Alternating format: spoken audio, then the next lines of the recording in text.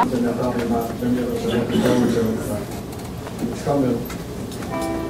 This is, I don't know how many of you know Jimmy Knapp. I was up at his house one night, and it was freezing cold, and Windham blew out the house like there weren't any walls. Anyway, this song came out of it. It's called -23.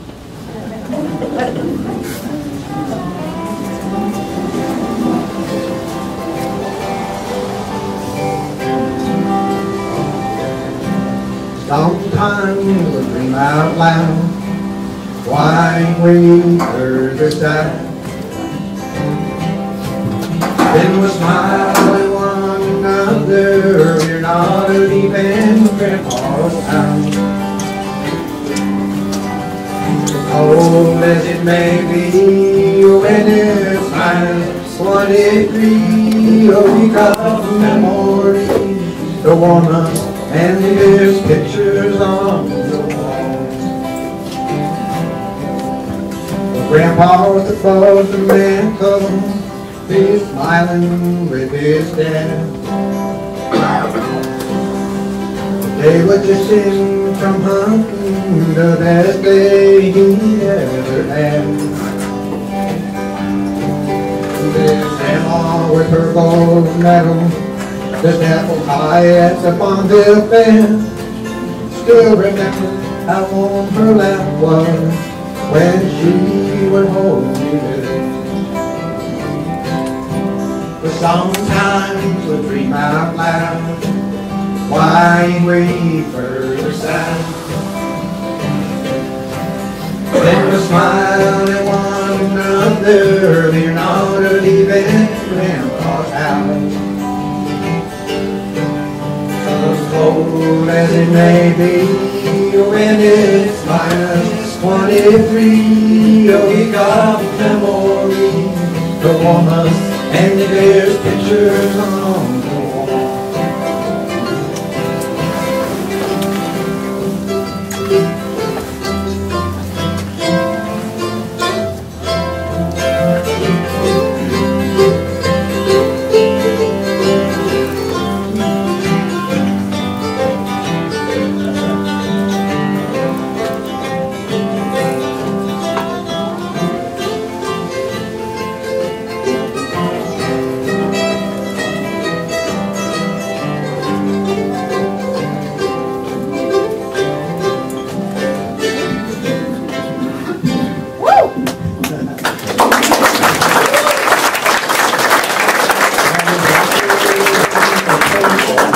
And it's there in a state. Summer evenings when I sit there, my mind sees Grandpa raging hay. And I look out over these mountains, watch how the colors change. I've seen high but never better when the stream round the range. But sometimes we dream out loud, why we further south. Then we'll smile at one another, we're not leaving Grandpa's house. As cold as it may be, when it's -23, oh, we got memories to warm us, and there's pictures on the wall. We got memories to warm us, and there's pictures on the wall. Woo!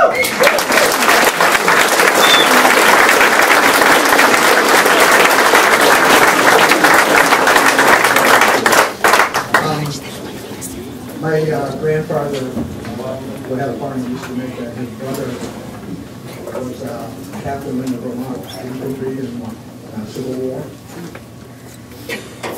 And that's how he retired. It's called the Andersonville.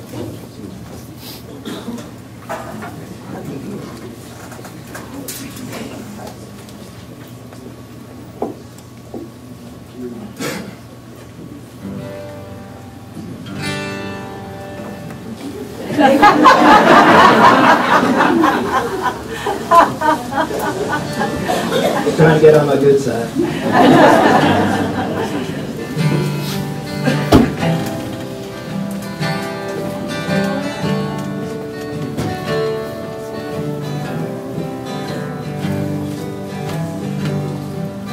Caught at Cold Harbor on the 5th day of June. Supposed to overrun by a rebel platoon. The words he soon heard gave him a chill. The train he was on was bound for Andersonville. He made it through sickness to the end of the war, kept himself alive with the memories he'd stored. After 9 months of hell, he was thin to the bone. The day the gates opened, he started walking from home. He said, I want to see those green mountains again. Mama and Daddy, all of my kin, walking these miles, gonna take all my will, but I'm bound to get home from Andersonville. We made it across south North Carolina, starving and begging, had to rest for time. Virginia widow laid a bed in the barn. She came in the night, held him trembling in arms. The young widow begged him to stay on the farm, promised she'd keep him from any more harm. Heart was in need and wanted a man. He was tired and tempted as he set out again. Told her, I want to see those green mountains again. Mama and Daddy and all of my kin, deep in your arms, gonna take all my will, but I'm bound to get home from Andersonville.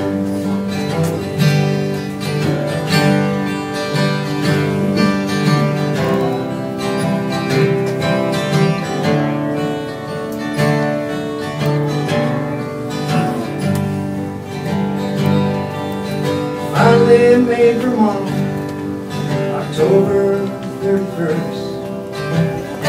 Across the Green Mountains, got to quench his soul's thirst. But a cold night on the Kelly stand brought back his chill.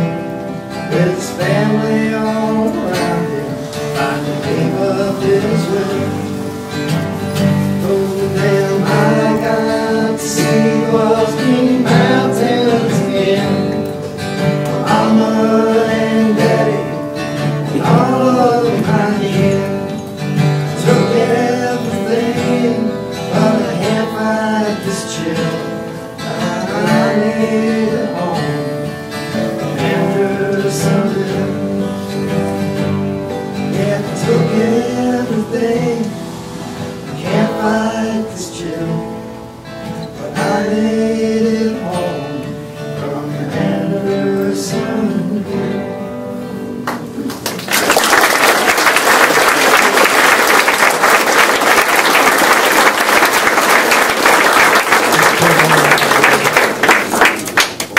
This is John Posey, in case of office wall.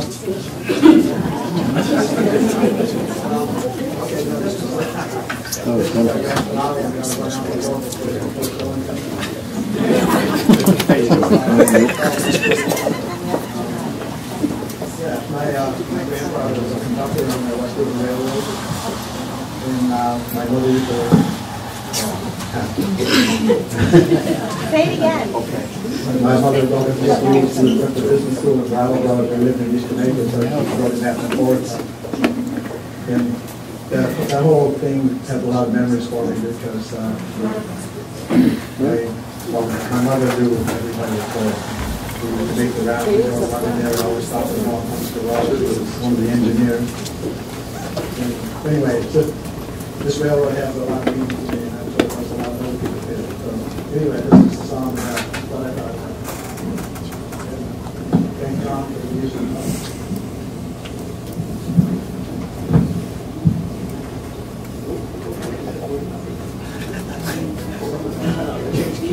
You tell me their grandfather was a conductor on the train.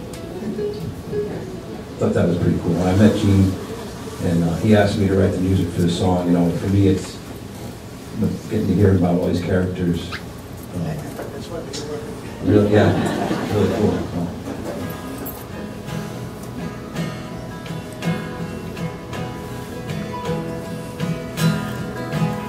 Well, it was just a short line, 36 miles all told.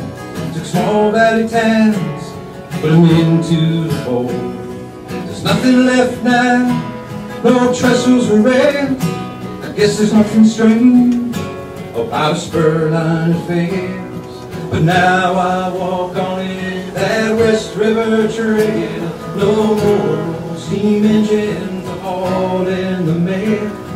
And if I stand still and let myself feel, the old roadbed will tremble like when it was new.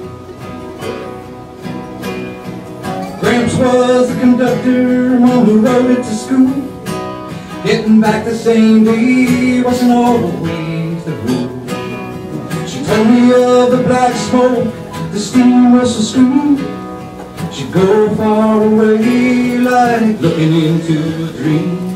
But now I walk on it, that West River Trail. No more steam engines are hauling the mail. And if I stand still and let myself feel, the old roadbed will tremble like when it was you. Play Gene, here we go.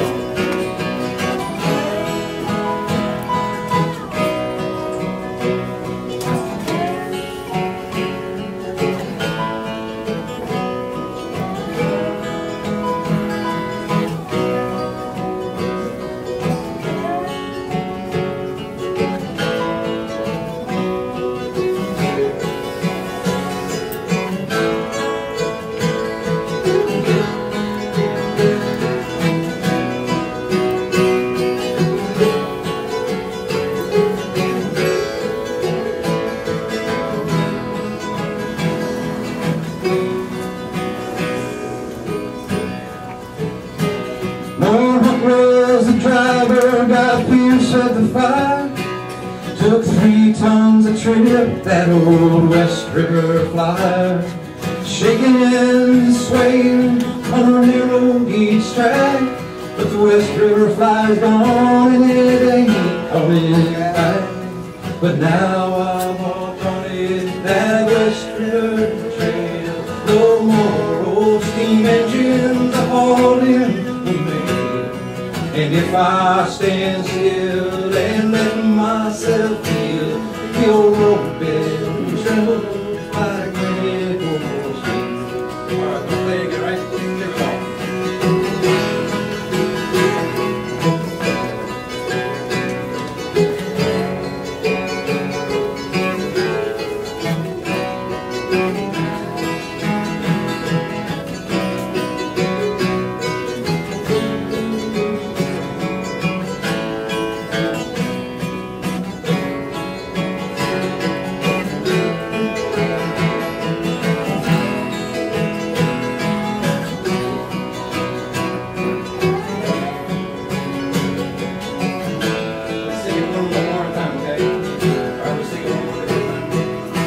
Here we go.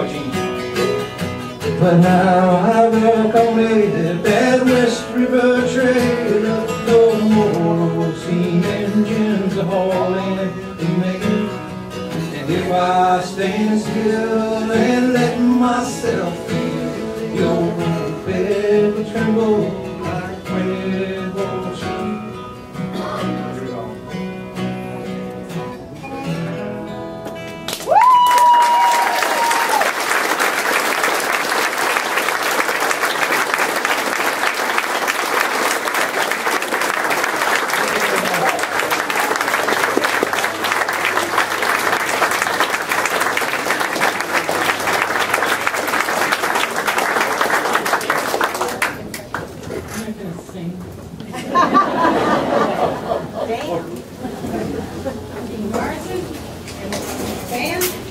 Thank you very much. That puts me right in the spirit. We're celebrating tonight. We have another honored guest tonight, Glenn Annis, who will be speaking about the West River Railroad. But first, welcome everybody. Thank you so much for coming. I'm glad you got extra cheese. I'm Laura Wallingford, and I'm the president of the Historical Society of Windham County. I hope you've had a chance to mingle tonight because I'm just one of 12 members of the board of directors of the Historical Society. We're wearing name tags, or we should be, but now I see a lot of people are, so that's not going to help you when I say, come on up and ask us if you have any questions about the Historical Society or about the Newfane station.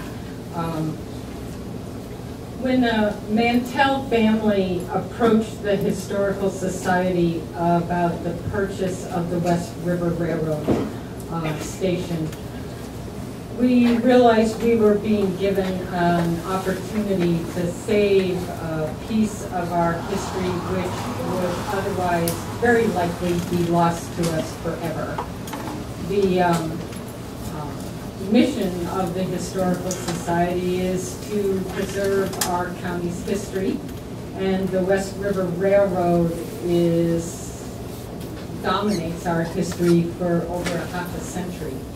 The impact on this valley was enormous, and Glenn will go into that for sure later, but it not only spanned over 5 decades, it connected lives and livelihood up and down this valley and beyond. So purchasing this railroad station isn't simply about saving a historic landmark. It's about preserving the stories of the people who lived here and witnessed that 36 miles of trouble during that period. The purchase price of the railroad was $41,800. It includes the old depot building and the unique water tower that stands on the property, and both of those were built in 1880. The Historical Society has a 2-year mortgage on the property, which would allow us time to raise funds to offset the purchase price. The Society intends and already has applied for grants for the renovation of the railroad station. The renovations to open it as a museum to the West River Railroad and as an annex to the county museum right around the corner. The let me see where the society has already applied and received a grant from the Preservation Trust of Vermont for a conditions assessment, and a copy of that assessment is in a folder in the back on the table. If you want to take a look through it, you're welcome to do that. In the meantime, we are hoping to open or begin, I shouldn't say open because we're just going to begin renovations in the springtime. We're very excited about this venture, and we're going to be looking to all of you to help as much as you possibly can to assist us in this effort of preserving this gem. And this station is a gem, as Glenn has said. If you haven't already picked up a brochure, please do so. If you can take a look through that and consider the level of giving societies that are outlined in there. Whether you wish to sponsor a mile of 36 Miles of Trouble or one of the other giving societies, all of us here can be part of the history in creating this new museum. And we are hoping to open, well, as I say, begin renovations in the spring. And in the meantime, tonight's launching our campaign for that. We can be the history of this new museum in the same way that the founders of the Historical Society were over 80 years ago when they laid the first cornerstone of the existing museum. And that was in the midst of the Great Depression. So I think we can do this. Thank you all for coming. And we hope you will help support us in this effort and be a part of its history. Dan Brooks, I think you all know, he's not wearing a name tag. And he just has a few words and he will introduce Glenn.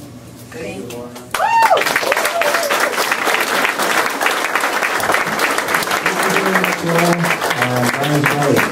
I can't say enough, and I won't just repeat everything that Laura said, but as the Mantel family saw fit to give us this offer, I just can't thank them enough.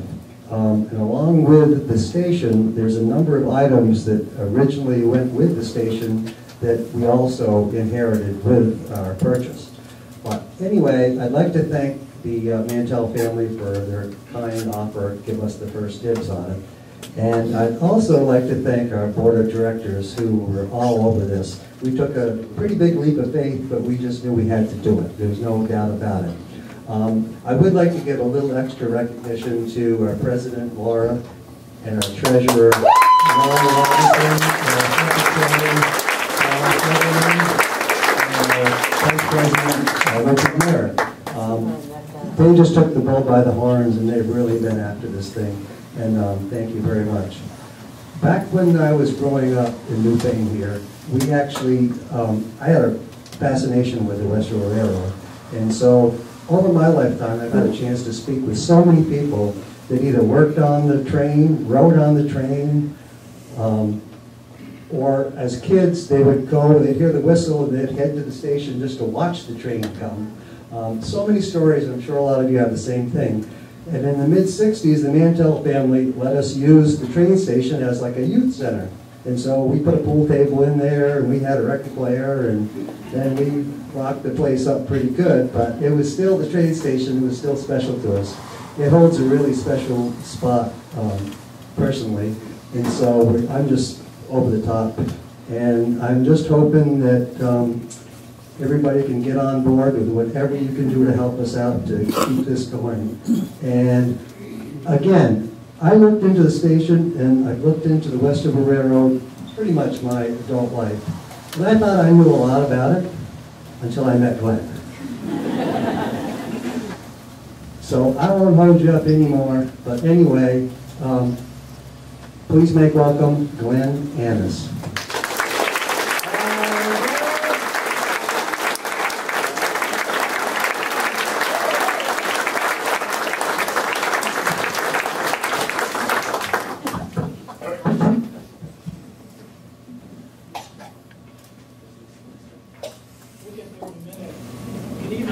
I told my wife that I was going to do this program again.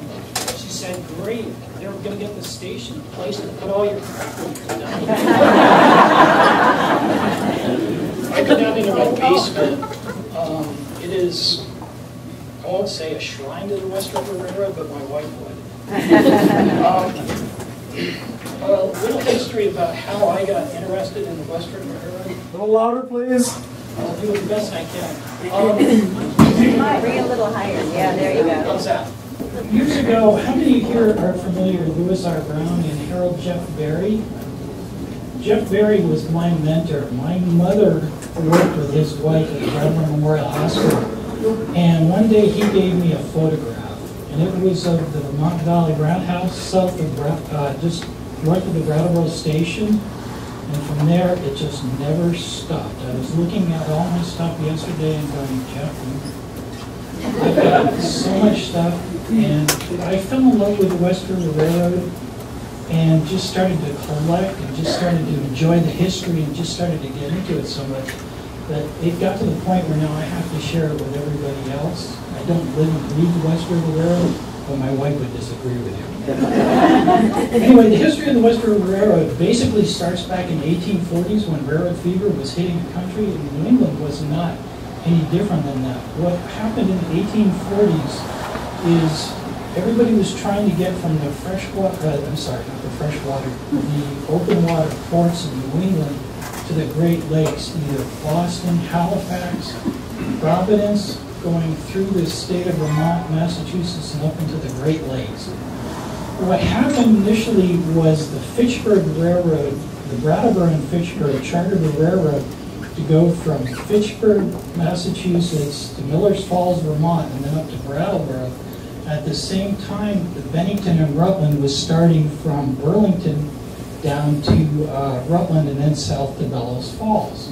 At the same time, the Vermont and Massachusetts was building north into Brattleboro, and there was going to be a railroad war to see who got north first. Unfortunately, the Fitchburg Railroad, the Cheshire Railroad, which was then purchased by the Fitchburg Railroad, got from Winchendon, Massachusetts up to Bellows Falls first, and the original charter of the West River Railroad, which was to run from Brattleboro up through the mountains, through Weston, under Mount Holly, into the backside and into Rutland, lost out to the Bennington and Rutland, which was able to build from Bellows Falls, from Rutland down to Bellows Falls first. Consequently, railroad fever in the valley kind of died until the 1870s, when again the charter of the West River Railroad was revisited, and the interest in the valley decided to go ahead and see if they could bond the railroad. Go to the next slide. What we ended up was in the charter was a railroad going from Brattleboro up through London, up through to South Londonderry, although it would never be built that far. Initially, my thought was to go ahead and portray this as what was the history of the West River Valley and what was happening at the time that the railroad was built. For the first thing, there never were 36 miles of trouble. There were only 35.4 miles. And I don't like to refer to this 36 miles of trouble because what you have to remember is for over 50 years, the goods and services, the people of the West River Valley moved back and forth, up and down the valley, on the railroad, which was the lifeline of the valley until the 1927 flood, which ended everything. Well, basically ended everything. Next slide, please. Brattleboro was the southern hub or the southern terminus of the West River Railroad. This is a photo taken of about 1901 showing the Brattleboro yards. One of the interesting things about Brattleboro is it was a terrible hazard in that as the trains came in, the West River came in from the north. If you look on the north side, you can see a roundhouse, which is the Vermont Valley Railroad. And interestingly enough, I have to backtrack a little bit, is when the Burlington and Rutland built to Bellows Falls as part of the Rutland Railroad, the coup de grace for the West River Railroad was the Rutland Railroad then built from Bellows Falls down to Brattleboro, and then turned around and would eventually lease that to the central Vermont. But that's another part of the story for later. As we look at Brattleboro Yards, you can see the second Brattleboro station and the first Brattleboro station in the picture. Brattleboro still has two stations. Most people don't realize that the original Brattleboro station still exists. Brattleboro Yards in the Brattleboro and Whitehall era were a spaghetti maze of tracks, a 3-foot gauge in the back, and standard gauge towards the front. And as you can see, anything that came down from South Londonderry or was going up to South Londonderry would have to be transshipped from narrow gauge cars to standard gauge cars. If you look in the yard, you can see we have the narrow gauge cars closer to the platforms and out in the back, and then the standard gauge cars just to the right. Anyway, this is the West River came down from the north on the inside track, crossed over into the Brattleboro station on the outside track, and then went down and back in. These are the narrow gauge cars right here. These are the standard gauge cars to the outside. These are more narrow gauge cars in the yard. Part of the problem, again, was everything had to be moved between the standard and the narrow gauge, and this would be the problem. Anyway, next slide, please. Again, this is a map of Brattleboro showing the second station and the overall yard as it existed. The second station in Brattleboro was built in 1881, replacing the original station, which was moved back to the water edge, which became the Swift meat packing plant, which is now the Vermont Archery Building in Brattleboro. Next slide. This is probably as good as it gets. This is the September 1913 schedule of the West River, Brattleboro and South Londonderry, which at the time was the second division of the Southern Division.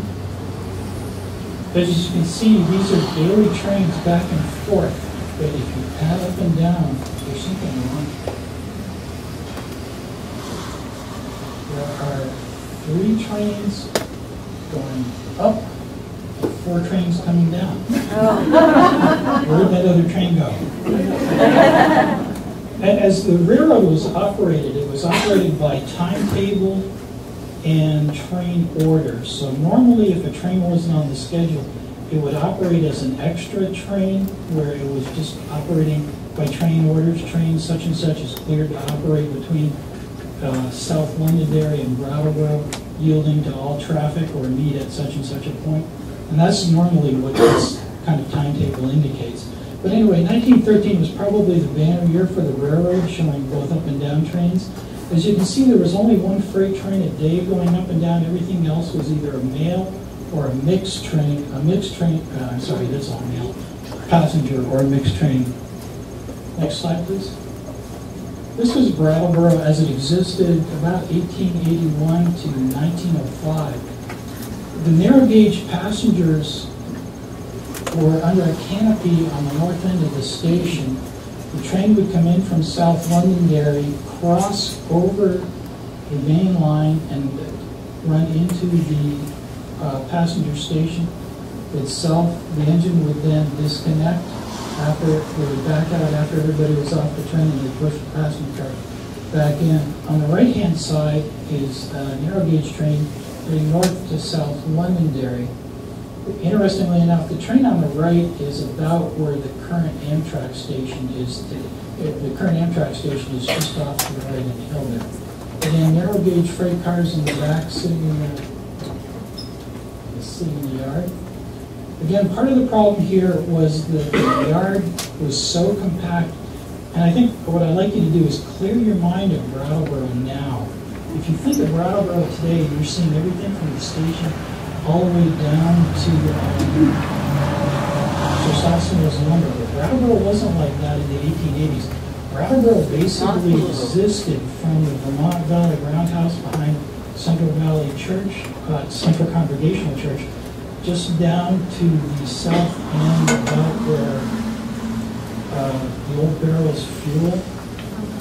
That was Brattleboro. There was nothing else south of that. There was nothing else north of that. Everything happened in that one section of the yard between Barrels Fuel and the station. You had the Vermont Valley Railroad, you had the Central Vermont Railroad, you had the West River Railroad, you had the Boston and Maine Railroad. Vermont Valley was essentially Boston and Maine, but you had 3 railroads operating in a short confined yard. Next slide, please.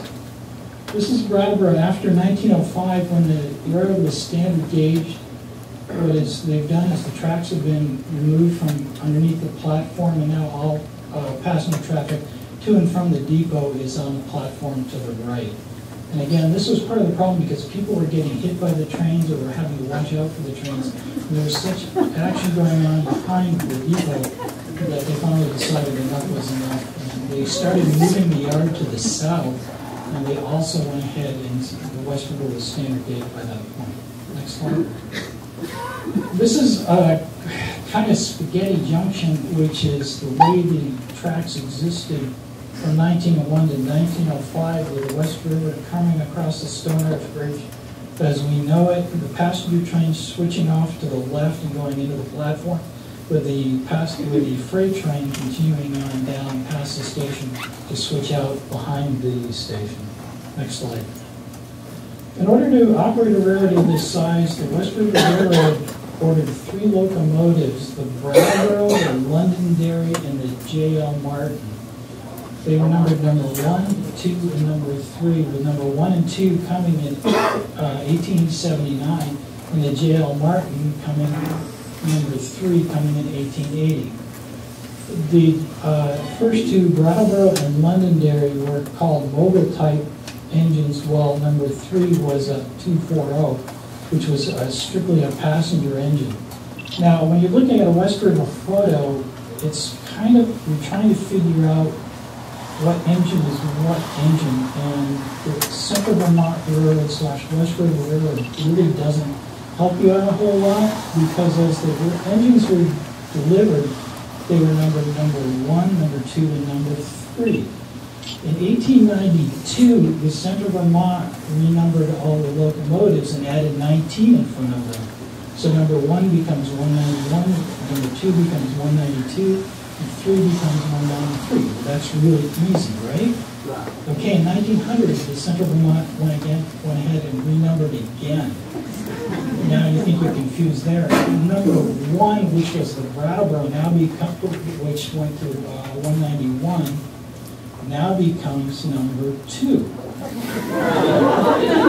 Number 2, the Londonderry, which became 192, becomes number 3. And number 3, the J.L. Martin, which became number 193, now comes number 1.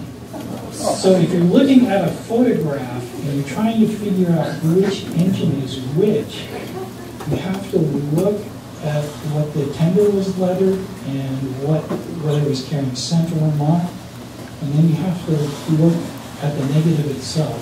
A lot of times people will misidentify negatives just by looking at that. They're just saying, oh, that's number 2. That's obviously it's the Brattleboro. Next slide, please. This is number 3, which is the Londonderry, sitting on the Brattleboro Roundhouse. Initially, the West River built all of their facilities to the north of Brattleboro across the Arch Bridge, up behind the Dunham building, but a new roundhouse was built in 1882 down where if you remember where the existing roundhouse was, and slowly the West River migrated down to that facility. This is the Londonderry, number 3, built as number 2, renumbered to number 3 at the roundhouse, so you can tell by the number that's dating it after 1900. Next slide, please. This is the J.L. Martin, number 3, as delivered as number 3, built by Danforth and Cook in 1880, goes again on the bottom to Central Vermont 193 in 1892, to Central Vermont number 1 in 1900. Were they fueled by wood? Is that what we're seeing in the back? Yes. Oh. As constructed, they were wood-fired engines. However, there was one coal-fired engine, but in the life of number 1, 2, and 3, they were strictly wood-fired engines while they were on the West River Railroad. All that existed. Next slide, please. This is number 193, which is number 3, which is not number 1, so you can tell this is between 1892 and 1900, as it's on the passenger lead coming into the passenger station in Brattleboro. One of the unique things about the West River branch is it was controlled by what is called a ball signal. And a ball signal is such that the operator in the shanty receives a clearance from the dispatcher to allow the train to proceed onto the West River track or come off the West River track. And the ball signal was 2 balls to allow the West River train onto the West River track or off the West River track into the station. And unfortunately, there isn't a good picture of the ball signal, but if you look, this is the mast that sat where the ball signal was located. It was located by the crossing tender shanty on the north side of the tracks. Next slide, please. This is the J.L. Martin in Brattleboro number 193. I like this photo only because it shows the train getting ready to head to South Londonderry. The J.L. Martin was purchased specifically to be a passenger engine. However, we all know, if we read the history of the West River Railroad, that things didn't always work out the way they were intended. Next slide, please. This is again a picture of, I guess I'd call it Spaghetti Junction. This is a standard gauge train getting ready to head north. However, you can see how the narrow gauge track has to cross over and get over the arch bridge before it heads north out of Brattleboro. Next slide, please. Again, this is just an illustration of the same thing. It has to cross over the diamond that it shares with BC Company and goes north up to Brattleboro, north up to South Londonderry. One of the interesting things at the time, although there was a water plug or standpipe at the depot in Brattleboro, the West River used a water tank that sat just on the other side of the arch bridge up against where the Dunham building is today. E. Crosby and Company was a grain store located in Brattleboro. He also had 2 other grain stores that he operated on the West River, one in Jamaica, East Wardsboro, East Jamaica / Wardsboro Depot, the other one in South Londonderry. Eventually he would become Agway and move to the big milling company on the south end of town. Next slide. This is a northbound passenger train getting ready to leave the depot. This is kind of an interesting photo because the combine behind the engine, or the passenger car behind the engine, would actually survive the railroad and end up at a logging railroad down in Pennsylvania. I didn't throw the photos in here too, but I've got photos that were sent to me by another closet West River fan showing them unloading the cars in Loganton, Pennsylvania. And this combine and one of the other passenger cars survived to go down to Pennsylvania. Next slide. This is Brattleboro from the north, about behind Harris Place, looking to the south. The photo dates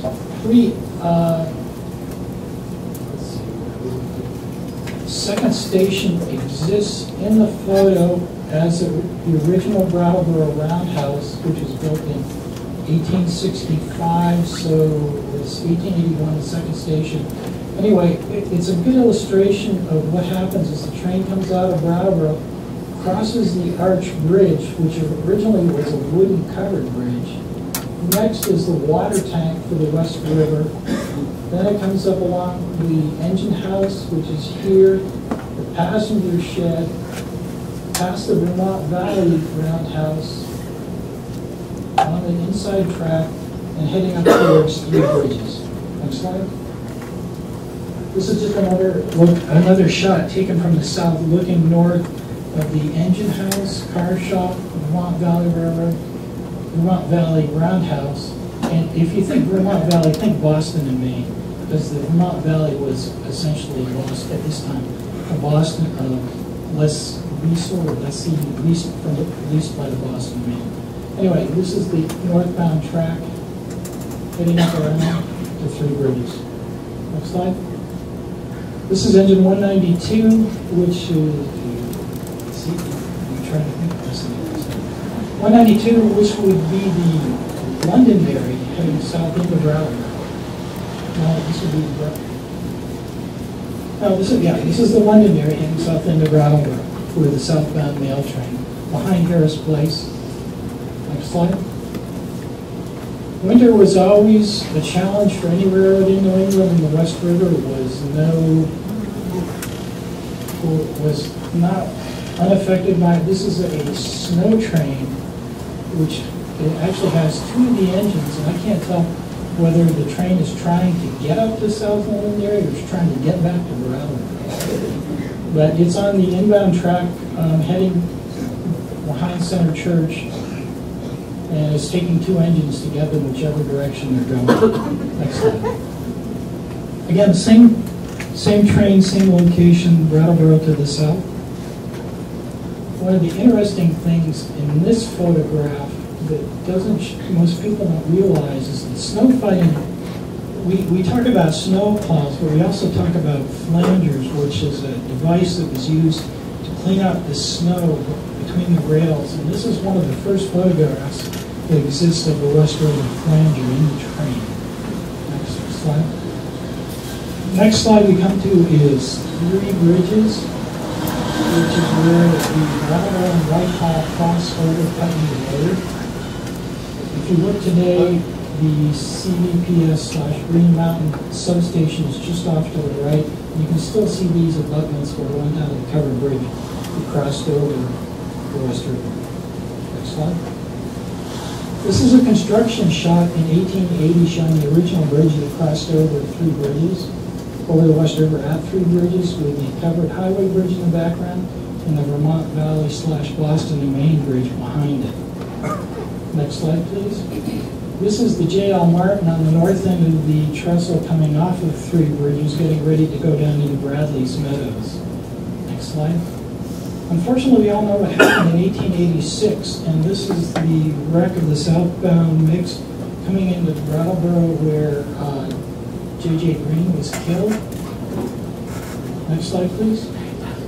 Three Bridges wreck of 1886. Again, engineer A.J. Smith and Newfane station agent J.J. Green fatally injured. Next slide. Now, one of the things when you're looking at a picture and somebody offers you another one, never say, hey, I've already got it, I don't need it. Now, do you think I just showed you the same two views? If you go back, or go to the next one. Same location, the people have moved. So you've got to be very careful when you're looking at a photograph, because subtle things will change and some piece of information may be really important to what you're trying to research, may be in that photograph that you miss. I almost missed this and my brother called me on it. Next slide, please. North end of the wreck, you see West River, the last two boxcars, a flat car. Next slide. What happened in that situation? That is to be debated.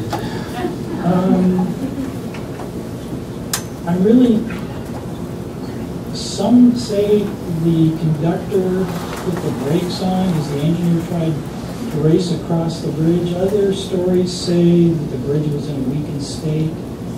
I don't know. My opinion is worth exactly what you paid for it.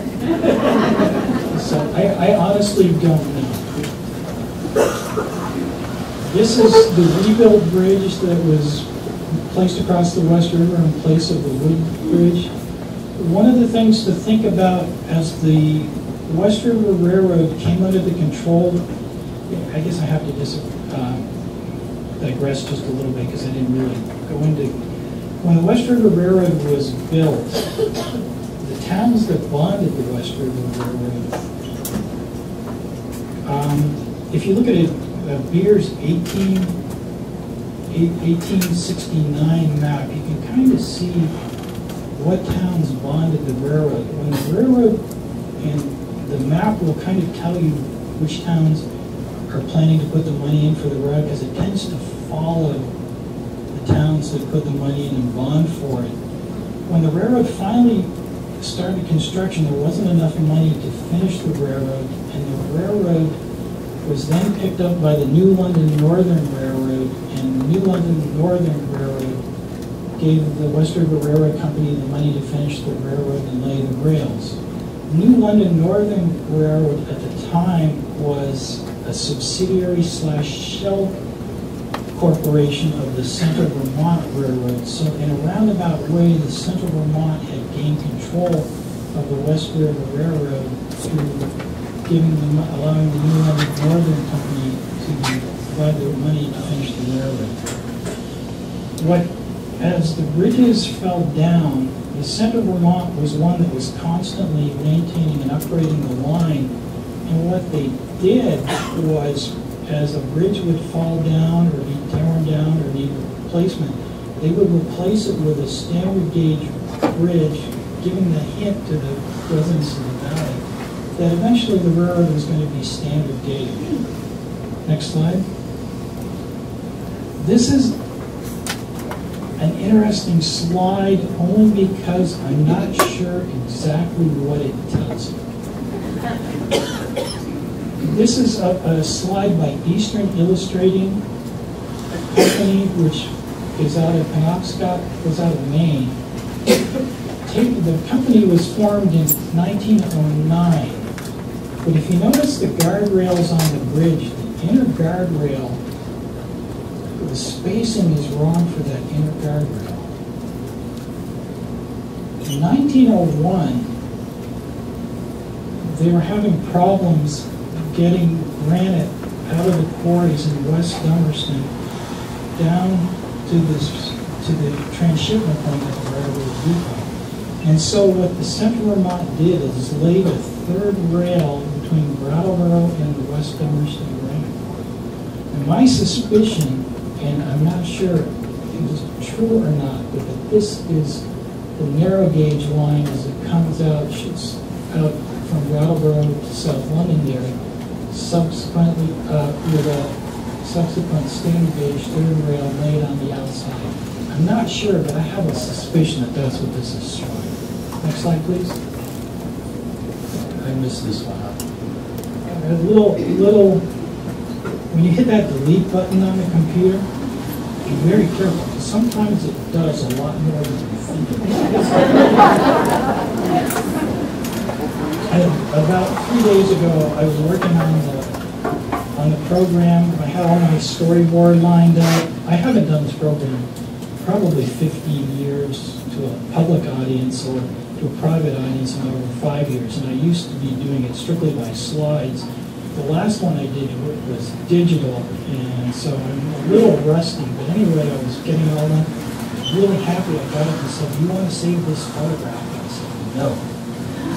Well, there went 3 days of work. I have a daughter who is a semi-good computer whiz.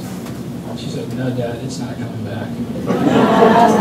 Anyway, as we cross over Putney Road, we head up into what's called Bradley Meadows. In 1920, the Windham County Cooperative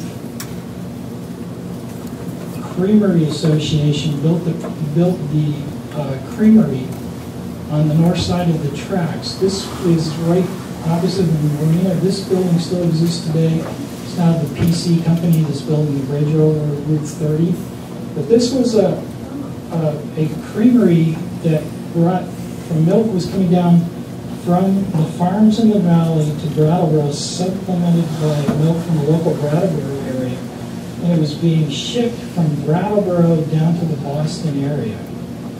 And this is showing high water at the 27th flood, but it's probably the only really good view I have of the milk plant in Brattleboro.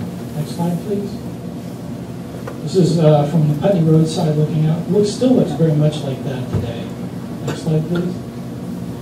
This is a southbound train coming into Brattleboro. It's a common slide. Everybody sees it. But there's a story to this slide that most people don't recognize. Number 53 was the type of engine that was common on the West River trains in the standard gauge era from 1905 to 1927. But if you look at the third car behind the engine, that is a milk car. And I showed this to a couple of people, and they were like, right, this is a Boston and Maine milk car on a West River train. The only place this could have come from was the creamery. So it's a milk car heading into Brattleboro, getting ready to be interchanged with a Boston and Maine to go to the Whiting Creamery Corporation in Boston. Next slide, please. And in 1922, lo and behold, what shows up, this is the first timetable I have in 1922. The creamery was built the spur was laid to the creamery in November of 1920. So you can see that by now, Windham Milk Station has their own station stop. So this was, as the train would come down, it would stop and pick up passengers while they were switching out the creamery. Next slide, please. I digress here because I'm going up the line. I'm not going to go back and forth. I used to jump back and forth going standard gauge, narrow gauge, standard gauge, narrow gauge, or standard gauge all the way up to or narrow gauge all the way up and then switch over to standard gauge. But I'm taking this more station to station as we head up the line. And this is engine number 1, which came to the West River in 1930. It is an alco plantation type locomotive. What was happening in the 1920s, the Alco Locomotive Company and the Baldwin Locomotive Company were making a standard type of engine for the Cuban sugar plantations.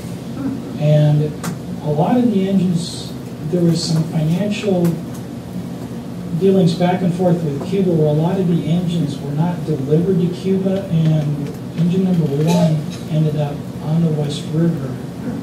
It's the build date is 1930, but I have paperwork from the Alco company stating that it was probably built actually a little bit earlier. Next slide, please. This is engine number 1 again on the West River. It is in Brattleboro by the engine house. Engine number 1 would actually survive the West River for a long time.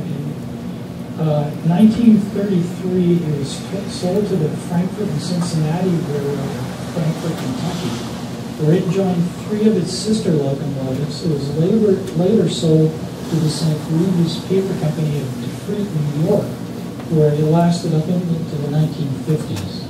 And the background of this is an interesting little place. This is engine number 53 after it's been sidelined by engine number 1 sitting at the Brattleboro Roundhouse. Engine 53 would eventually be scrapped in 1936. After the flood of 27, it was loaned to the West River Railroad under the with the agreement that when the West River ended operations, it would revert back to the central control of the Central Mall, which it did in 1936. Next slide. This is Bradley's Meadow. Bradley's Meadows is just north of the milk plant, just north of the marina. On the north side of the old right-of-way, it was Hamilton. Recently, it was Hamilton's Field. It's where WTSA had their antenna. This is a southbound train. Shortly after the railroad has been built, and it is all the cars are lettered Brattleboro and Whitehall, and the engine, the J.L. Martin is lettered in with 3. Next slide. This is a photo taken up on Lantastica looking down into Bradley's Meadow. This is Bradley's Meadow on the right. You can see the road bed as it heads out towards South Londonderry. It makes the curve following the West River. 91 today is 91 is right here. The new bridge is going to be right across. But this was Bradley's Meadow. Next slide, please. North of Bradley's Meadows, the West River follows the West River on the north side of the river, northeast side of the river. Let's try the east side of the river. It comes up here. This is Dio's Hole on Route 30, if you're familiar with that. This is Black Mountain in the background where it comes up. And right in here is where it will cross Rice Farm Road and then head into the quarries. Next slide, please. This is an overview of the quarries. Quarry was in operation in West Dummerston before the railroad came, with the first quarry being Bailey's Quarry, which was on the west side of the river. But George Lyons was supposedly the first person to develop the first quarries in West Dummerston. First quarries, he only lasted a short time between he was quarrying in this quarry 1880 to 1891 when it went to the Flint Granite Quarries, and then in 1920, Presbytery Leland, say that fast 3 times, went ahead and got the lease for the quarry. Basically, Presbytery Leland, these quarrying operations had leased the whole west side of the mountain. Next slide, please. This is an overview of the Lyons Granite Works in Dummerston. The Iron Bridge, Green Iron Bridge sits here, Tap Bridge is here, the old jelly mill behind it, and the main line heading north of Brattleboro to West Dummerston. Next slide, please. This is an overview of the stone shed, taken in 1893. Next slide. This is looking sharp. This is one of Bruce Chapin's photographs. He kind of gave this to me one day when we were visiting, and I almost died when I looked at the thing. It was a great shot. That's again, the stone derricks, flat cars, and the stone shed in the background. Next slide, please. This is looking into the quarry. This quarry was mostly a structural granite block and paving stone. Not so much monuments as Craig B. Leland would be later, but it was more structural and paving stones. And next slide, please. I'm going to drop one out of there. Anyway, can we go back? Two of the important things that came out of this quarry were the Vermont Monument at Gettysburg and the Plaza Hotel in New York City. Now, for the life of me, I was in New York City about a month and a half ago. I was trying to find where the granite is on the Plaza Hotel. They said that's where it came from. I saw a lot of marble when I was there. Couldn't find it. Next slide, please. North of Lyons Granite, the front granite, the railroad continues along the backside of Black Mountain. This will be the site of the Presby Leland quarry, which would open up after 1920. And the railroad crosses over the West River and into West Dummerston Village. Next slide, please. This is the Presby Leland quarry. This is taken after the 27 flood when the railroad is basically in a semi-dormant state, but Presby Leland was a big block monument company shipping blocks to New York for mausoleums, headstones, but in this time they're also crushing granite for a Route 9 reconstruction program between Brattleboro and Marlborough. Next slide. This is looking into the Presby Leland quarry. They also did block stone paving stones, though. At this time in operation, you would have Presby Leland operating the two quarries. Lester, your grandfather was operating the other side, right?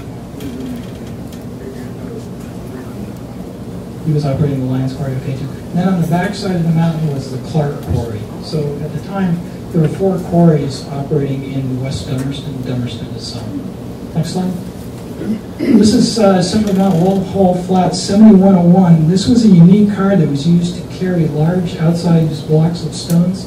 This car operated between Brattleboro and the stone sheds on the south end of Brattleboro and between Waterbury and Brattleboro, where they were the granite company in Waterbury was also shipping to Brattleboro. This is how outsized granite was shipped. Next slide. This is looking over from the Presby Leland quarry across the West River into the village of West Dummerston. Next slide.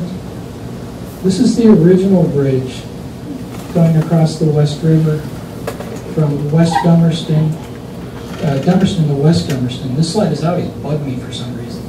And it took me the other day when it kind of dawned on me that I was looking at this slide and I realized I was looking at it from the north side instead of the south side.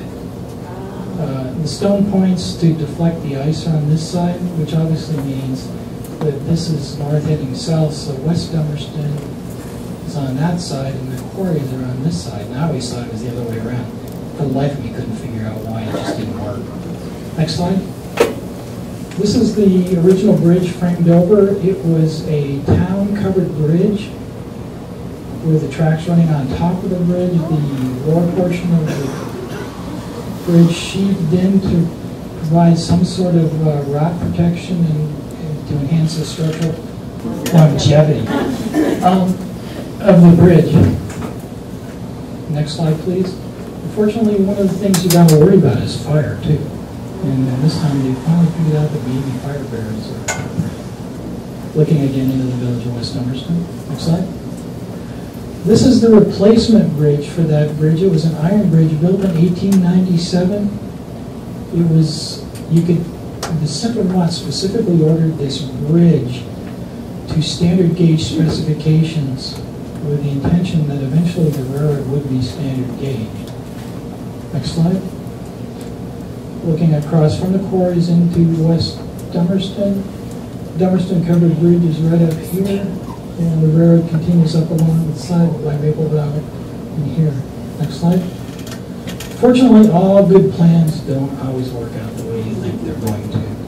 In 1904, I believe it was April of 1904, or March of 1904, the ice came out of the West River a little bit early and knocked out the north abutment, putting the railroad bridge into the water. Next slide. But they're pretty good at trusting and replacing it. This is temporary repairs of the bridge. They're just sitting in the water. Next slide. This is engine number 2, which would be the, I gotta think about this for a second. This is the Londonderry. No, this is the Brattle. See, it's really confusing when you think about it. I used to be able to do this. I got the time of it. Anyway, the significance of this photo is the train. It's a southbound mail train coming into Brattleboro, stopping at the West Dummerston Depot, which is the second depot, the first depot having burned to the ground in 1893. Interestingly enough, all of the depots on the West River Railroad were built to a standard plan using standard window sashes, standard architectural features. There were differences in the stations themselves, but Brattleboro, West Dummerston, West Dummerston, corners, Williamsville. Newfane wasn't. Newfane is just a little different. The original West Dummerston was the same as Williamsville, which was the same as West Townsend, which was the same as Wardsboro and Windham. They're all the same basic dimensions, where Townsend but the gap to get from that, they're all built to standard plans. The two that stood out the most were South Londonderry and Jamaica. Jamaica and South Londonderry were duplicates of each other. Windham and Townsend were the same thing. Anyway, next slide, please. This is West Dummerston after it's been rebuilt after the fire. This station is significant in that it was a standard Central Vermont Southern Division plan station for the type of station that was built in the 1890s. If we look down Three Rivers and some of the other ones on the south that were kind of the Central Vermont were built to the same design. Next station. This is taken up from Dummerston looking over into West Dummerston. The covered bridge is off on the left. It hugs the backside of Sugar Mountain. The Maple Valley ski area starts right in here. Next slide. This is taken by a baggage master on this West River Railroad of a train coming into Williamsville, which is the second stop on the West River Railroad. This is engine number 1, which would be the Brattleboro. Next slide, please. This is Williamsville looking to the north. Why Williamsville? One of the things that is really significant about Williamsville is Williamsville itself sits on the bottom of a sharp grade that commences once you cross this bridge and head up towards Rand's Crossing. The West River Railroad starts a slow climb out of Brattleboro, not to any significant grade until it gets to about where JB Auto is, where Upper and Lower Dummerston meet on the north side. Then it starts a climb to the top of the grade. And we'll get to that in just a second. Next slide, please. This is a photograph by a man named Lucius Cathan. A couple of months ago, I spent some time in New York City at the New York Historical Society. And they have a collection of West River photographs, and I was amazed to look at the stuff. and realized that some of the photographs that we have that haven't been identified were taken by Lucius Cathan. The Cathan family was a Townsend family, and one of their relatives eventually donated these negatives in their glass plates, but there's a collection of about 50 in the New York Historical Society, the West River Railroad in Townsend and the surrounding areas. This is one of Lucius's photographs taken on the north side of the Rock River Trail, so looking towards Williamsville or the Williamsville station in the background. This would be shortly after the railroad was constructed. Next slide, please. Lucius was lucky, he got a train that day, too. It's not a great photograph, but it's taken from the same spot at the same time. Next slide. This is Williamsville looking north. This is the second bridge over the Rock River, where you cross the Rock River, go towards Newfane, start a slow climb up through Sand Hill and up into Newfane Village proper. Next slide, please. And a southbound train heading into Williamsville. You have to throw a train in here, but every now and then, or people just don't like to see. Next slide. This is Rand's Crossing, which sat on the grade between Williamsville and Newfane.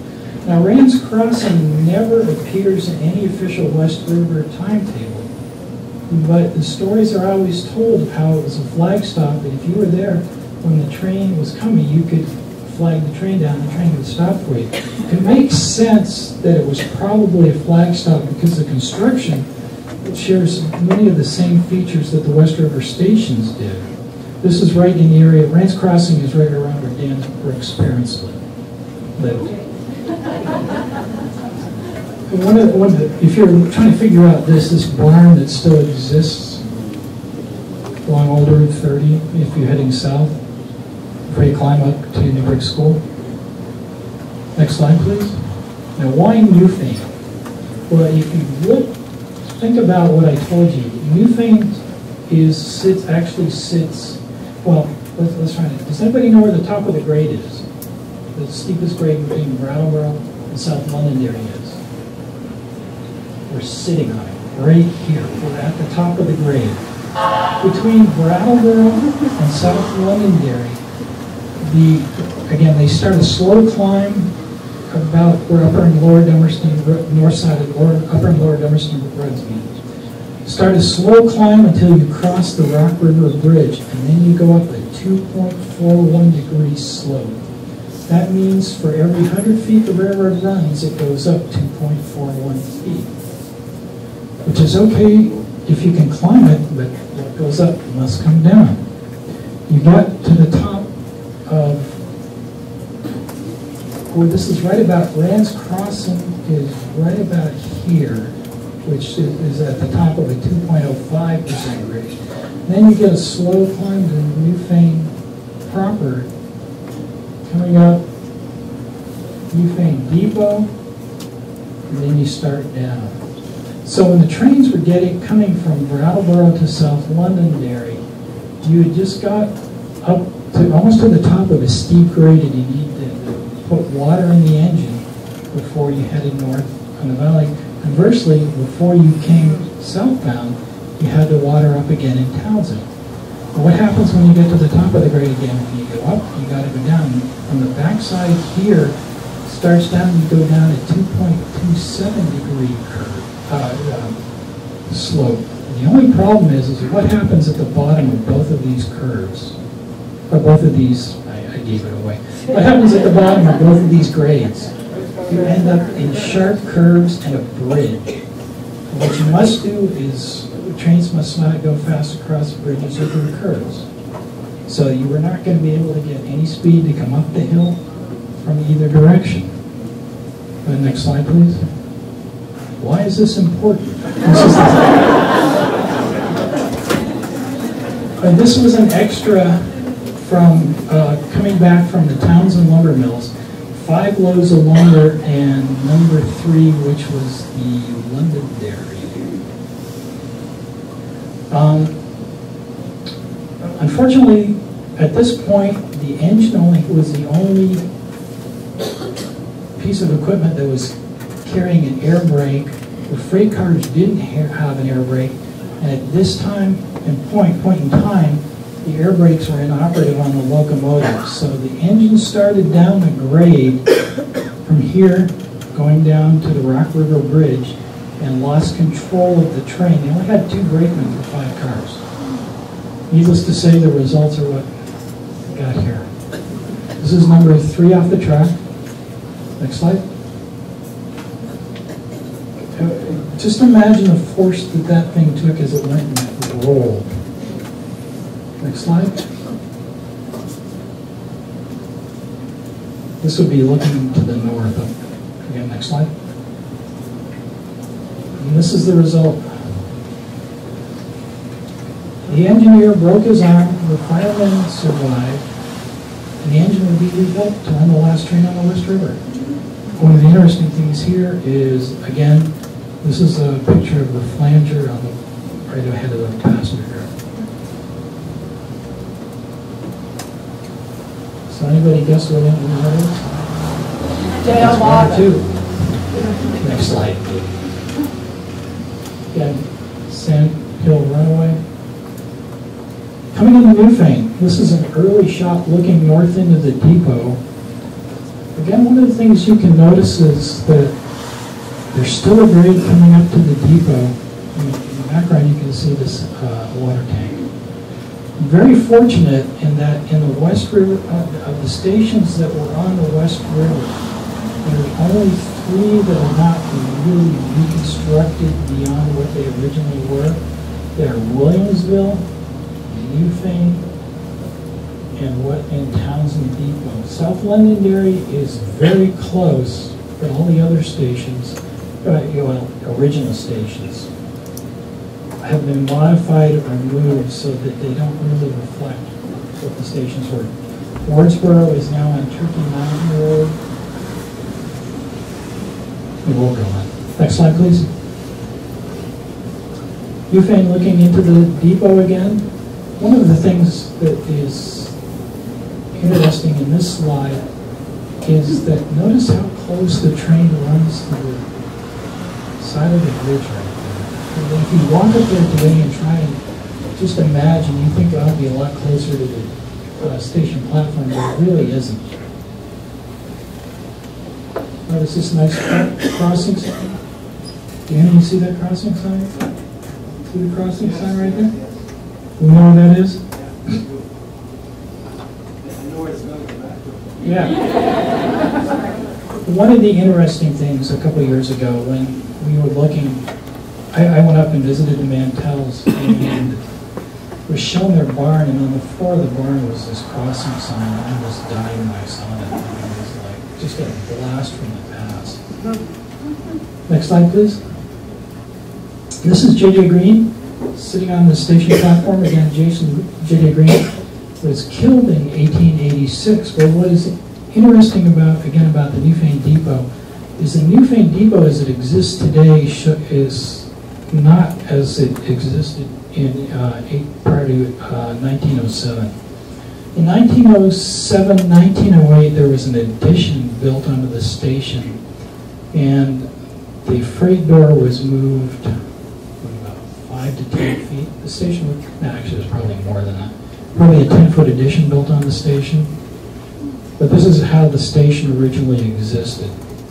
Next slide. One quick thing. Yeah. That bench is going back there. Ah.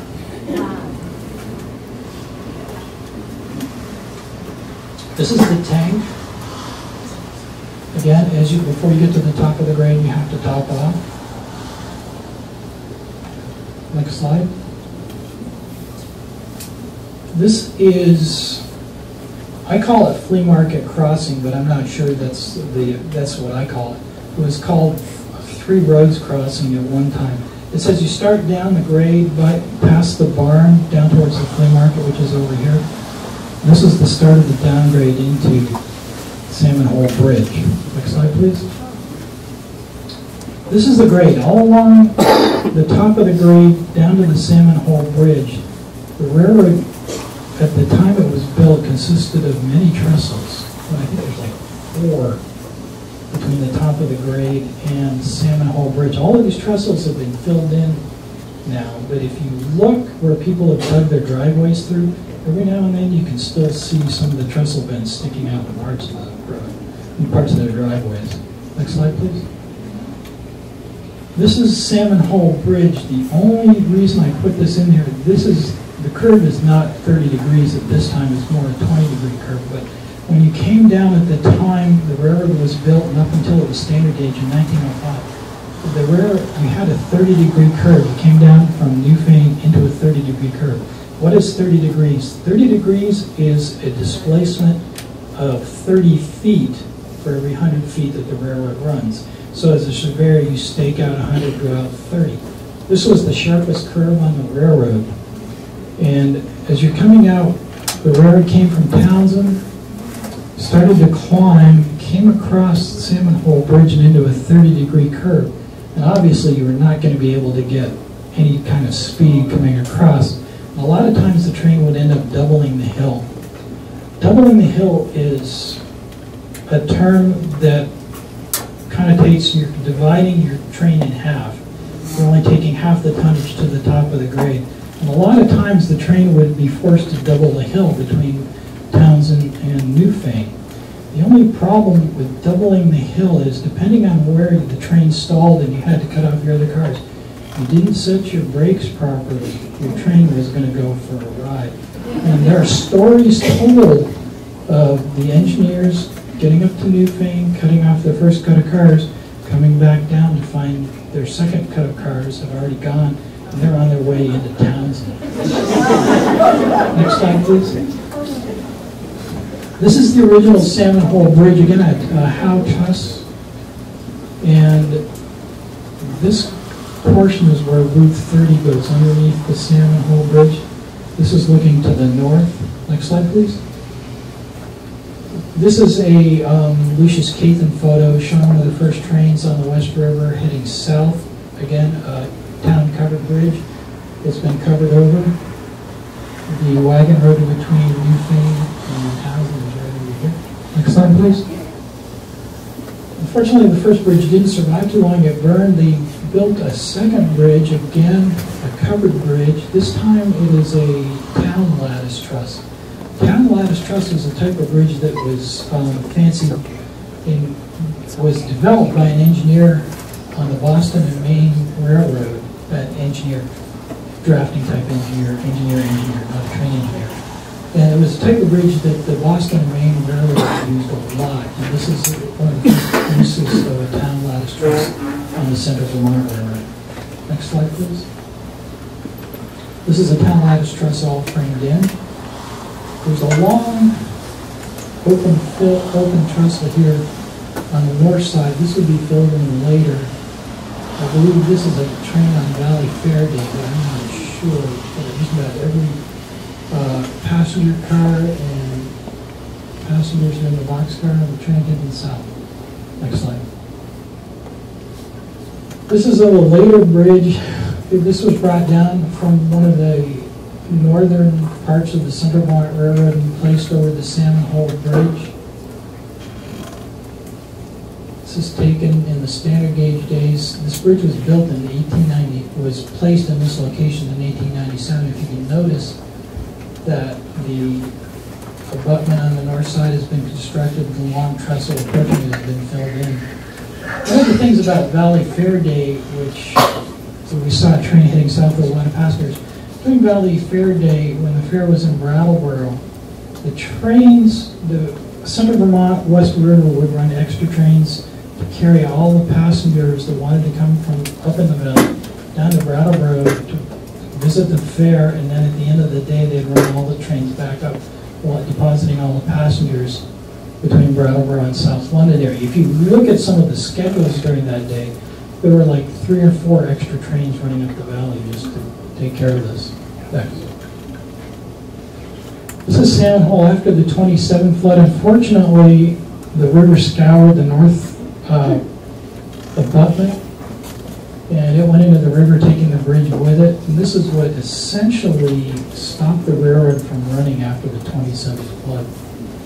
I think since the 27th flood, Irene, and the 38 hurricane, We've had 300-year floods. Next slide, please. This is the replacement bridge. This was another bridge brought in by the Central Vermont from Waterbury and erected over the West River. The girder part on the south part of the bridge was a Boston and Maine structure that the West River purchased. What happened after the 27 flood, essentially,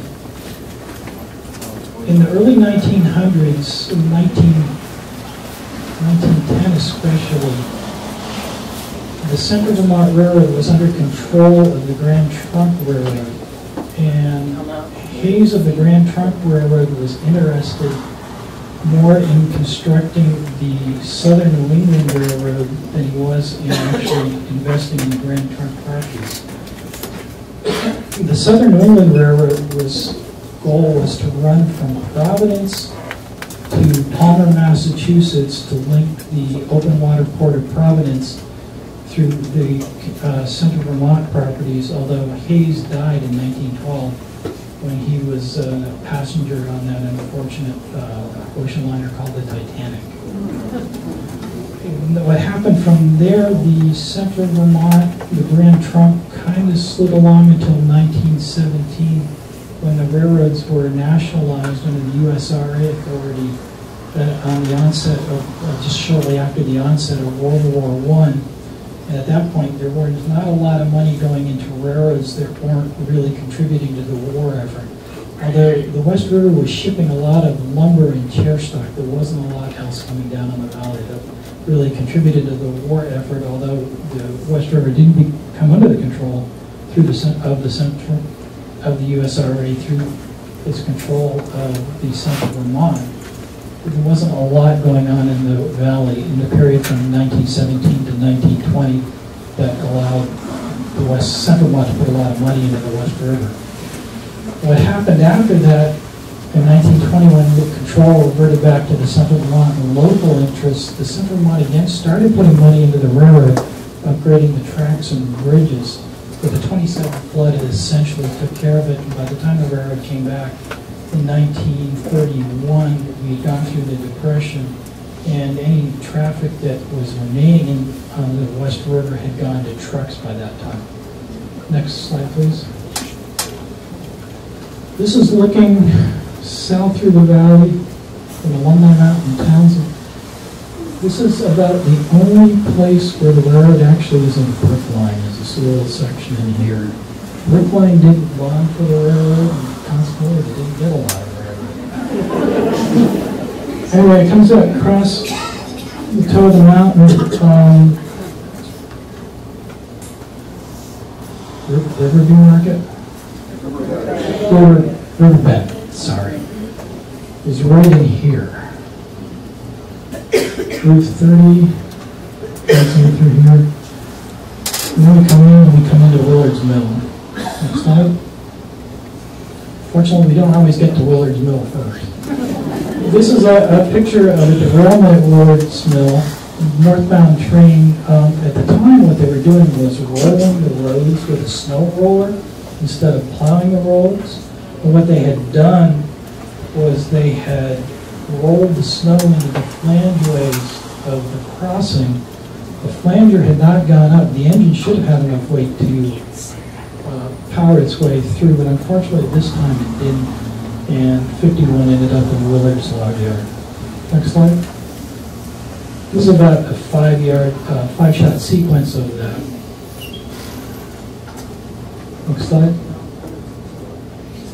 This is the tank in Townsend. That's why this picture is in here. This is the other end of this grade, where a train before would be going up to Newfane would want to go ahead and tank up, water up before it attacked grade up into Newfane. Next slide. Another slide, thank you. I love the lady with a hat. That's just, it's an event. Next slide, please. Shortly after the derailment. Next slide, please. Next slide.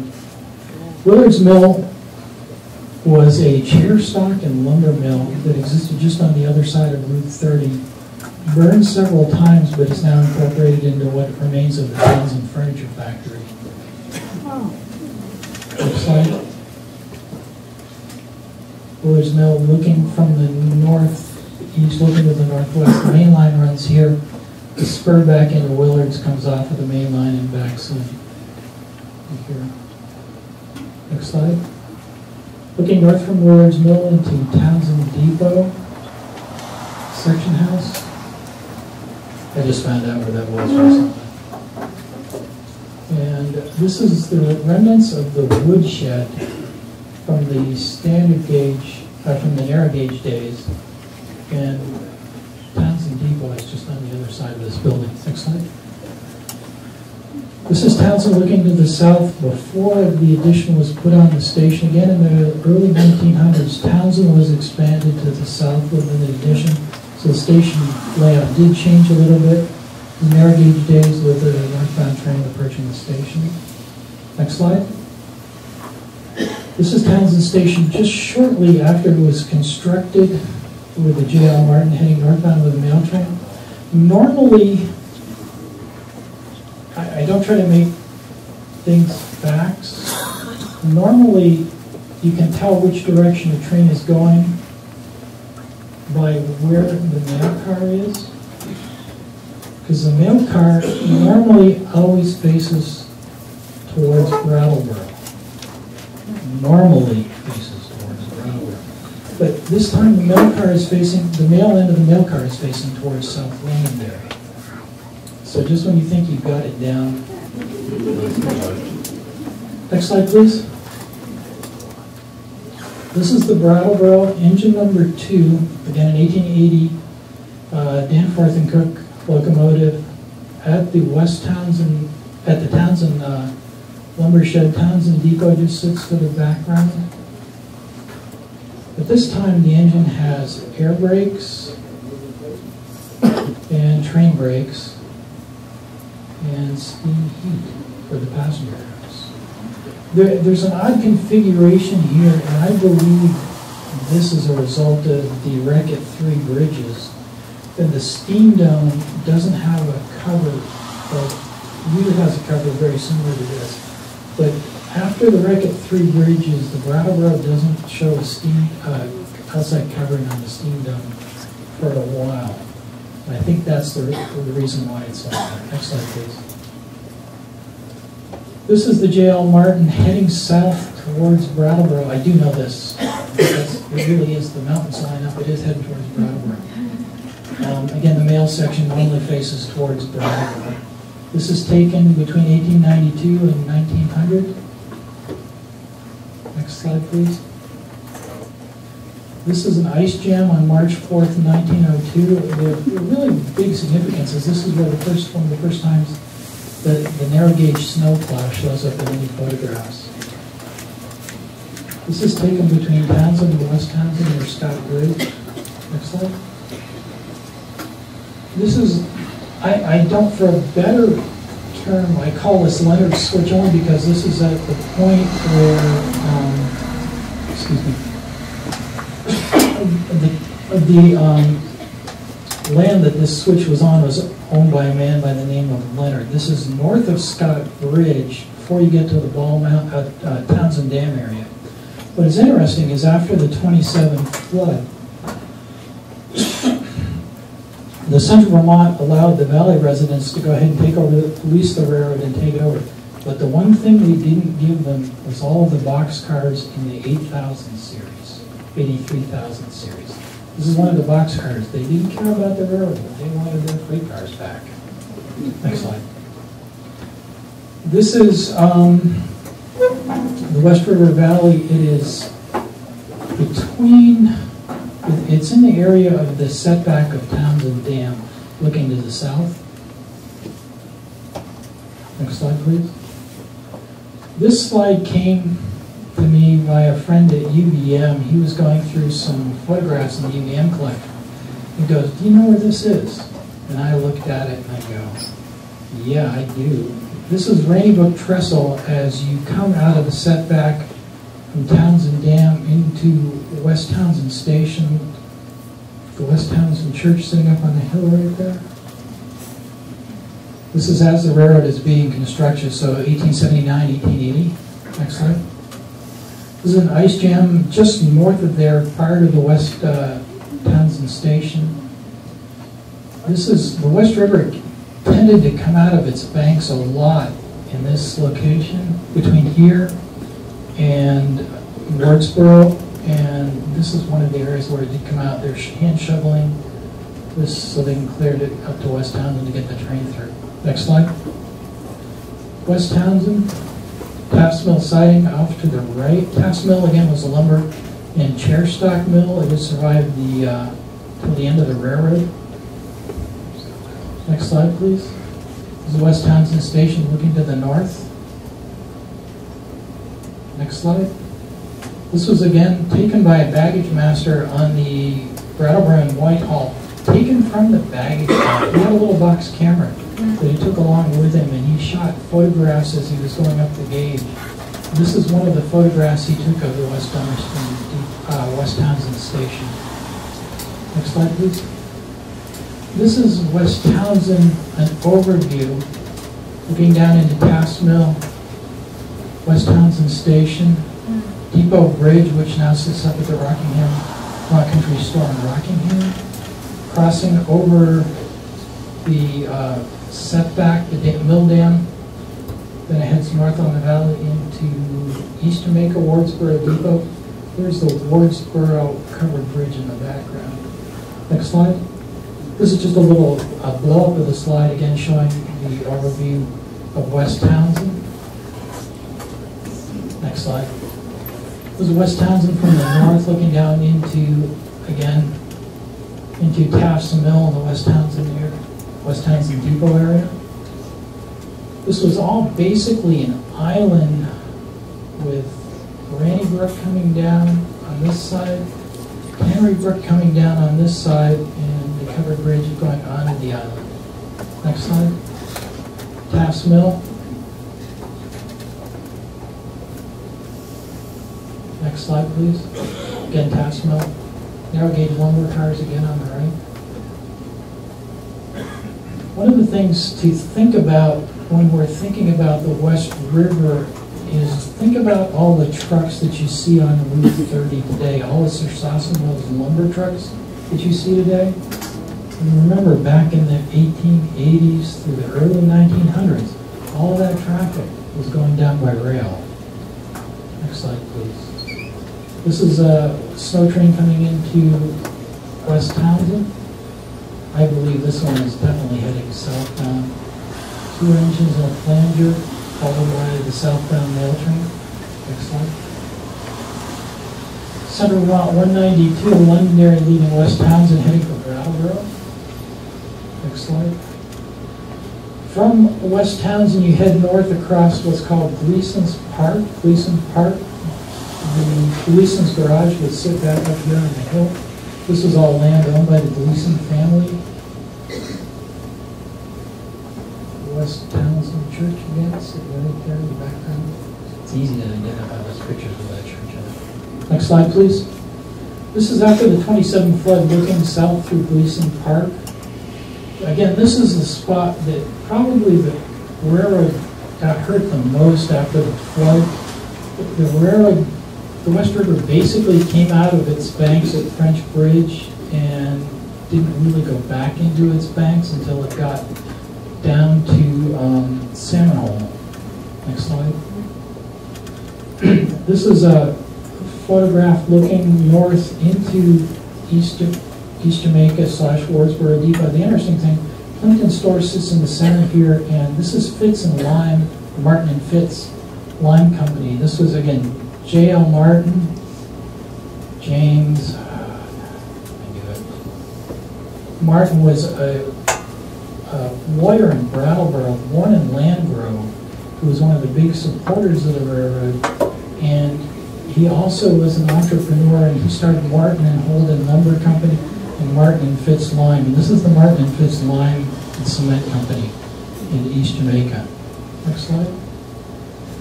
This is a Port Thayer photograph looking into East Jamaica with Plimpton's store again. The road heading to the north. Next slide, please. This is looking to the south from Wardsboro Road into East Jamaica prior to the 27 flood. Next slide. East Jamaica Depot, again, a duplicate of Williamsville and such. This is the original depot. Shortly after the depot was constructed, they constructed this additional freight room, which would later be leased to I believe it was a furniture man at the time. Next slide.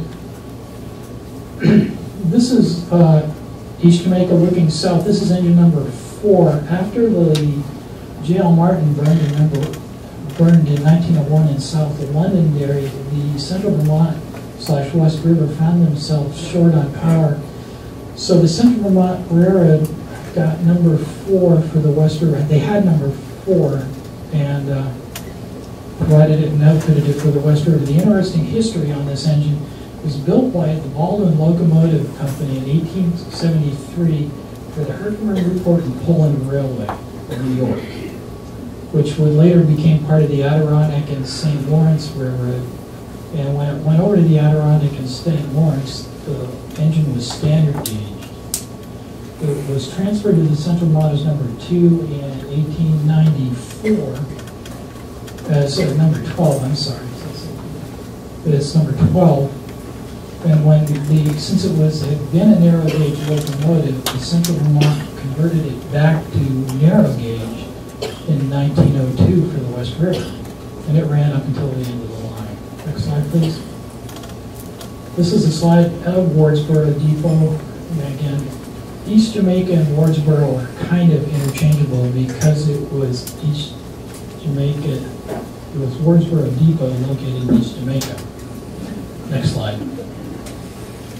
East Jamaica / Wardsboro looking to the south. By this time, prior to the 27 flood in the 1920s, E. Crosby of Brattleboro had erected a feed mill in Wardsboro, sitting just to the south of the depot. Next slide, please. This is East Jamaica looking south after the 27 flood where the river came out. And basically, all of the tracks right in here were all scoured and undermined. Next slide. Looking to the north. No tracks. French Bridge was the next obstacle the railroad came under when it came north out of East Jamaica. French Bridge sits today as you cross, the Route 30 crosses over the West River and heads down into the flat by Coda and Coda. This was the bridge, French Bridge, and the railroad actually went under an underpass as it headed north into Jamaica. Next slide, please. This is French Bridge looking to the north with the fill. Today, if you're trying to find this fill, you can find the original highway bridge abutment for the replacement bridge just to the north right here. But this fill has all been filled in, all except the last maybe 3 or 4 feet. So it's all filled in now, and this cut doesn't exist anymore. Next slide, please. This is French Bridge after the 27th. Well, this was French Bridge after the 27th flood. Next slide. This is looking north from the deck of the overpass, looking north into the valley into Jamaica. This is where all those trailers sit along the side of Route 30, opposite Coda, right before Coda and Coda. Next slide. This is a place called Twin Bridges, and Bruce Chapin identified this for me. This is from the baggage master from the mail car. As one of his shots that he took as he's going up on the line. I believe this is shortly after the line was built or as the line is being built, but it looks like they're laying rails and doing some timber renovation or timber erection along the track. This sits about a mile south of Jamaica State Park and the entrance into the state park. Next slide, please. Unfortunately,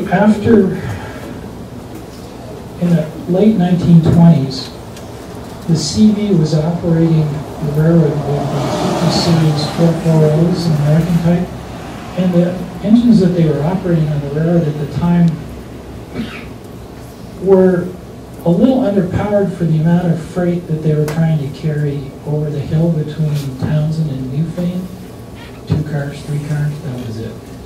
What the Central Vermont did is ordered a series of rail cars from the Brill Motor Car Company to outfit their branch lines with, and the one they got for this West River was Brill 149. Brill 149 was different from the other 3 cars that they ordered, in that it was capable of hauling 2 loaded cars along with a load of passengers, and it had a shortened passenger section and a special baggage section on the car. Plus it could handle 2 cars. Unfortunately, it wasn't as successful as it should have been. It was delivered in September of 27. This is one of the first runs in the first 2 months, heading north into Jamaica, and on the back end of this, unfortunately, is a tank car over the bank.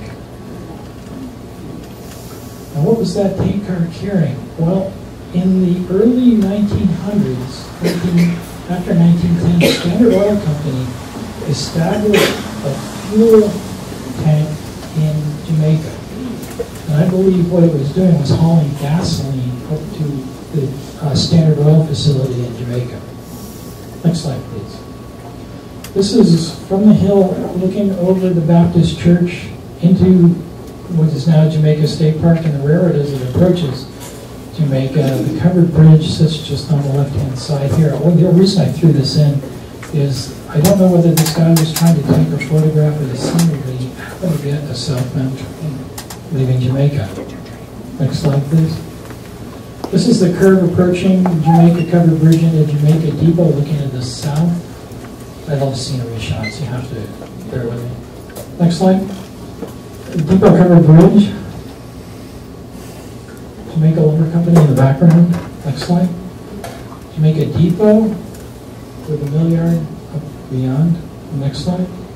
And Jamaica Depot with the first water tank south of South Londonderry in Jamaica. Now, one of the interesting things in Jamaica is there were 4 water stops along the railroad. There was Brattleboro, there was Newfane, there was 5. Brattleboro, Newfane, Townsend, Jamaica, and South Londonderry. But at some point, the Jamaica spout disappears from the side of the water tank. In the 1920s, up until about that time, you can see the water tank has a spout. After the mid-1920s, early 1920s, that spout disappears, and I do not know the reason. However, Jamaica was still advertised as a water stop. The interesting thing about the Jamaica tank is it's a duplicate of the tank here in Newfane. Same capacity, same general construction. However, it's not there anymore. Next slide, please. This is from the Fitz, from the Cathan collection of a train just after the railroad's been constructed, southbound out of Jamaica heading towards Brattleboro.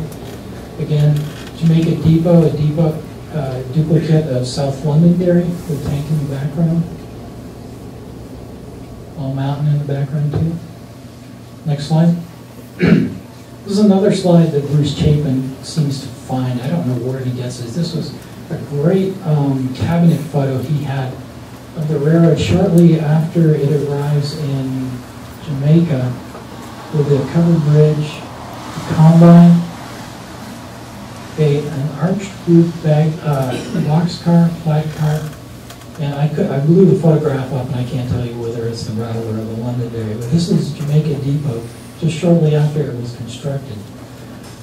One of the unique things about Jamaica and South Londonderry, as the need for space and storage in the depots increased, Jamaica solved their problem by building an enclosed walkway or an enclosure between the 2 depots, where South Londonderry actually built a baggage room between the 2 to combine the 2 structures together.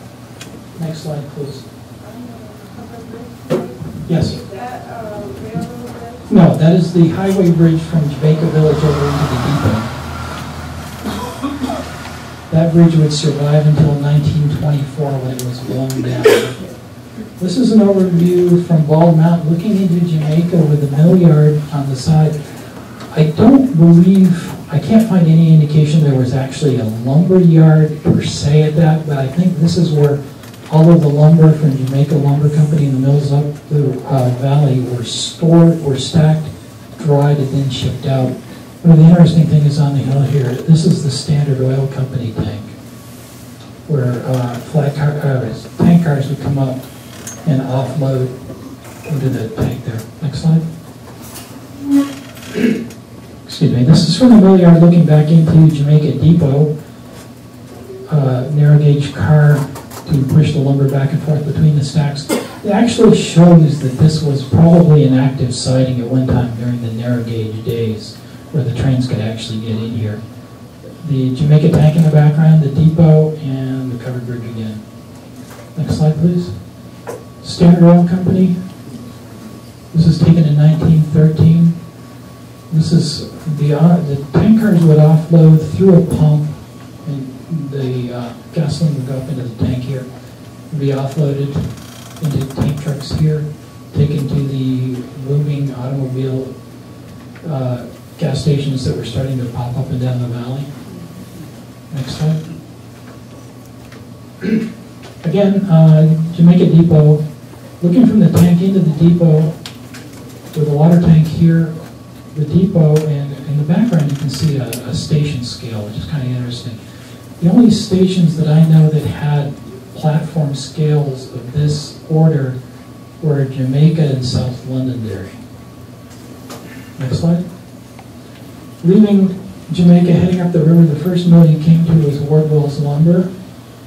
Again, in the 1891 freight surveys looking at what was coming out of the railroad, Jamaica was the largest producer of lumber and chair stock on the railroad with, I believe it was over 500 tons in 1 year. Next slide. This is Goodell's switch looking to the south at the Oxbow. Goodell had a mill on the hill, which he would bring his lumber down, or it would haul it south. Next slide, please. You've all seen kind of slides. This is a series of 4 slides. I'm only showing you one today, but there are 4 slides taken of this boulder on the track. Again, north from Jamaica, the railroad follows the toe of Bald Mountain, and there are a considerable amount of landslides between here and Pratt's Bridge. And this is the result of trying to be stopped for a little while. Next slide, please. Windham Station was the next station looking to the north. Lumber yard on the left, boarding house just behind the station. Next slide, please. Windham Station a little further in. Next slide. This is Windham Station again. This is a slide by Cathan of train time in Windham. Windham was kind of unique in that Windham wasn't considered a full-time stop all the time. A lot of times it was considered depending on the train, it was considered a flag stop. So in order to get the train, you would have to flag it down, switch back into the lumber yard. Next slide. This is an interesting photo because it's taken in 1903. This is the Brattleboro. It does show cover on the steam dome now. It's not quite the same as the other ones, but one of the interesting things here is their flat car is lettered for an individual lumber company. It's a West River, Brattleboro, and Whitehall flat car. It's one of the only ones I've ever seen that's lettered for one of the companies along the road. Southbound mail. Next slide, please. This is Windham looking from the north, crossing the Windham Brook, the Windham River, into the depot, and then south, Pratt's Bridge, on into. Next slide, please. This is the boarding house at Windham Station. This is where a lot of people would stay if the train got stuck coming south out of South Londonderry. They actually advertised this too. If you look, what was the valley Upper Valley newspaper, the Sifter. The Londonderry Sifter would advertise the boarding house rooms and the rates and such and such. And a lot of times, if the train wouldn't get south of Windham, this is where people would stay. Or wouldn't get to South Londonderry, this is where people would stay. Next slide, please. You got the other one. This is a wreck of the mail, southbound mail, February 1st, 1990. This is north of Windham Station. The train was heading southbound. South Londonderry is this way, Brattleboro is this way. The train just hit a bump and went off the track. This is the passenger car over the side of the bank. Mail car is off the track. Interestingly enough, the Brattleboro and Whitehall had a postal contract until 1906. So there was a railway post office operating on the railroad between 1881 and 1906. I actually have RPO stamps from all the different stations and all from the mail car. And in 1906, the only reason they lost the mail contract was because of the lack of a reliable service. From that point, they lost the mail. They lost the RPO service. From that point on, mail was handled in sacks from Brattleboro to the individual stations as individual baggage. Next slide, please. My understanding is they're coming to put the train back on the track.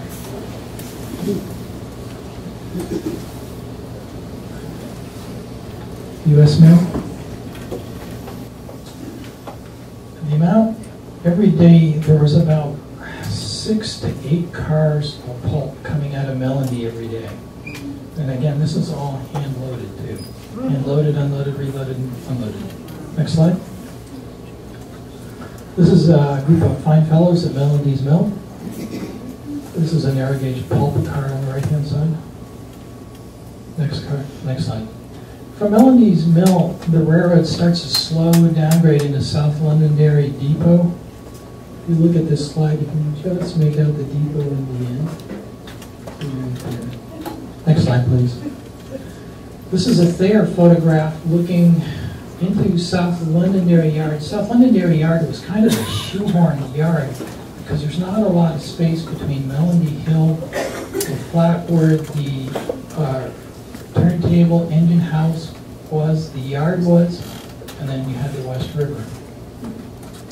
The interesting thing about this shot more than anything else, this is a Thayer photograph. This is one of the ones that my brother called me on. I go, I've got that. And he goes, nah, take a look at it again. Porter Thayer, the calendar and the postcard that most people normally see that says, I think it's Railroad South Londonderry or something, down here is actually taken from this side looking back in. This is actually taken a little further over to the left. Next slide, please. This is an overview of South Londonderry Yard with the turntable, the engine house, the water tank, and the wood house, wood bin, wood storage area for the wood-fired steam locomotives. This photograph dates after 1901 only because it's the newer engine house and the new water tank. The original one's being burned in 1901 in the fire that took out the jail mountain. Looking up in the background with Believe Mountain. Next slide. This is looking in a little bit better into the yard with the new engine house and water tank. The wood house, the narrow gauge mail car, and the passenger car sitting on the side. Next slide. This is looking into South Londonderry Yard a little bit before the 1901 fire. As you know, this picture had to be between 1900 and 1901 because they have the newer lettering, number 2, on the engine, and this is the original engine house and the original passenger car shed in South Londonderry, which burned in 1901. What's interesting is the West River was running short of narrow gauge flat cars at the time, and if you look at these cars, these box cars were constructed in the Central Mid shops in St. Albans on flat car frames. The reason you see they have flat car stake pockets on the sides. Next slide, please. South Londonderry looking towards the depot. Part of the problem taking photographs of the depot is the team track sits right in front of it. So if you're trying to take a clear photograph of the depot, you can't, because there's just about all the time there's a train parked there, so you never get a really good shot. You can tell that this photograph is dated prior to 1910, only because the depot is not joined. What was it, 1910 was the date we figured about? Right around 1910, there was an addition built onto the station where the main station and the passenger station were joined together with a baggage room. Next slide, please. And there it is. It's somebody miraculously moved the train first. This is a lot closer to what it looks like today than it did in the early days. The only difference between the restoration now basically is that for ADA requirements, there's a flat platform there, as before there was a raised platform to load right into the baggage boxcars. Next slide. This is engine number 4 sitting in South Londonderry, ready to go southbound. This is the metamorphosis engine that we talked about earlier. This is towards the end of operation of the narrow gauge, right before the railroad was standard gauge. Next slide, please. This is the mail train inside, the mail car and the passenger car sitting, making a part of the mail train in South Londonderry, waiting for its next run to the south with the depot in the background. Next slide. This is South Londonderry looking to the south. The interesting thing is you can tell this photograph predates 1910. This is a Harry Chapman photograph, and it's one that I hadn't seen before, taken from a different vantage point than most of them normally are. This is the Central Vermont boarding house slash rooming house sitting on the hill. The Central Vermont was part of the people who worked the railroad didn't always necessarily go Brattleboro to South Londonderry and back. A lot of times they would start in south of Londonderry, go down to Brattleboro, and continue on to Miller's Falls before they would turn around and come back.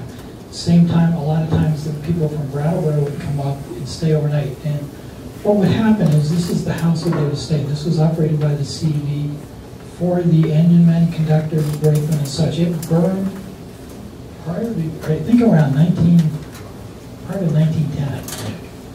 I have the exact date at home, but I don't remember exactly. Next slide, please. This is engine 50 on the turntable at South Londonderry. This photograph dates prior to 1919. In 1919, the Central Vermont increased the size of the roundhouse by building an additional stall and moved the water tank over to the other side of the track. This is in standard gauge days. This is the typical 440 that was operating on the railroad.